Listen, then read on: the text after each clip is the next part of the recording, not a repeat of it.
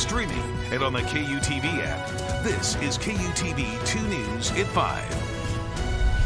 The family spokesman for Eric Richins is responding to allegations and rumors surrounding his character and his wife. Thanks for joining us on 2 News at 5. I'm Jamie McGriff. And I'm Heidi Hatch. This all comes just days after a letter was found in Kouri Richins' jail cell. The Camas childbook author accused of killing her husband is claiming to be working on a second book. Amanda Gilbert live tonight with an update now from Eric's family. Amanda.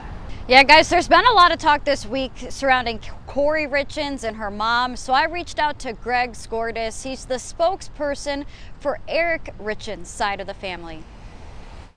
How has the family been doing?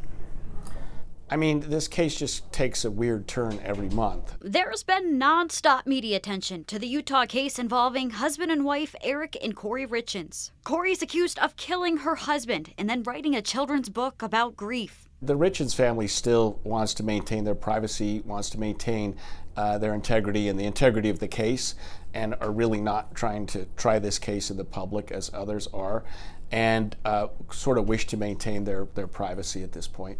The latest update, we told you letters were found in Kouri's cell that involved possible witness tampering. Kouri later reportedly said in a phone call to her mom, these letters were, quote, a part of a freaking book. I was writing this fictional mystery book.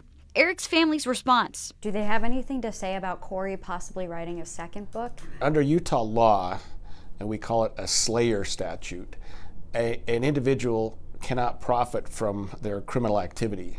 So if it's later proven that Kouri committed this crime, and we believe it will be at some point, any proceeds from that would certainly go to the benefit of the children.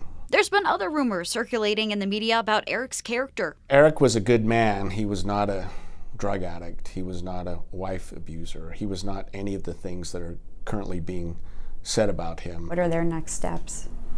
You know, the Richins family is really just concerned about their privacy, about the well-being of the boys. And we have reported that Kouri Richins' defense attorney did share a statement with us. It said in part, quote, that the states, that we dispute the state's characterizations and anticipate filing further briefings on this issue. Amanda Gilbert, KUTV 2 News. Amanda, thank you. And we've been covering the Richins cases since the beginning, and you can catch up on all of our previous reports on our website, KUTV.com.